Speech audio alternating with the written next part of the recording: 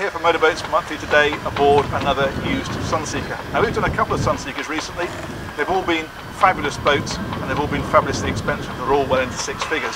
But this is a Sunseeker with a difference. It's still a fabulous boat, but this is a Mustang 20 and you can pick these up for under £20,000.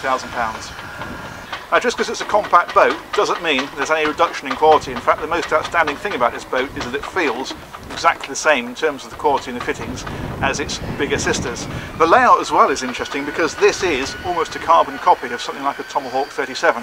You've got your sun pad back aft over your engine, big bench seat back here, a couple of bucket seats at the front of the cockpit, and then your cabin ahead of that. The difference, of course, is everything is scaled right down, so your cabin is literally just really a double berth underneath the foredeck, and the floor area here is a lot smaller.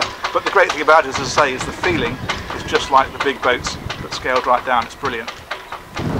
So Sunseeker built these boats exclusively with Volvo V8 petrol engines, but that didn't stop people changing them, of course.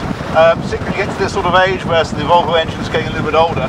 And this particular boat's rather interesting because what they've done with this is they've put a Volvo diesel in it. This has actually got a KAD 32, it's 170 horsepower and it actually suits the boat very, very well. Up onto the plane, a little bit of a pause, then the supercharger cuts in and we're off. She's up and planing in no time. And once she's up there, the handling is superb. Although it's a very pint-sized Sunseeker, the handling is anything but. We've got a really soft ride, it sits nicely on the water, you get a bit more spray than you might do in a larger boat.